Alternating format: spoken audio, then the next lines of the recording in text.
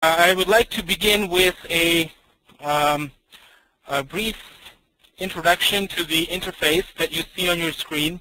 The MotorSolve induction motor is divided into three main areas, the first of which is the main view area where the model is displayed as you see on your screen. And it is displayed in real time in the sense that any changes made to any aspect, geometrical or otherwise, of MotorSolve are updated instantly and taken into account for results computation.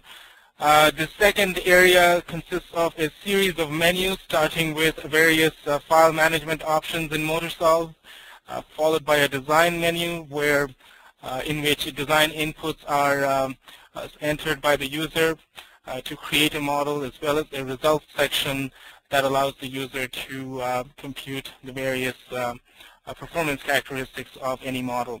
In addition, there's also a materials library containing over 200 materials to which the user can, of course, also add their own material and apply to any part of a given model.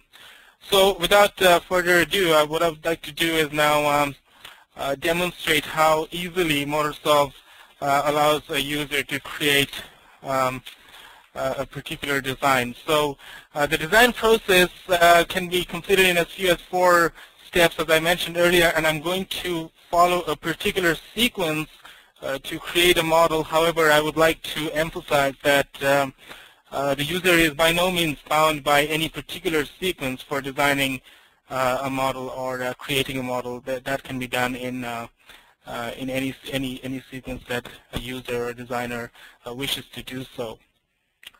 So I'm going to begin. The first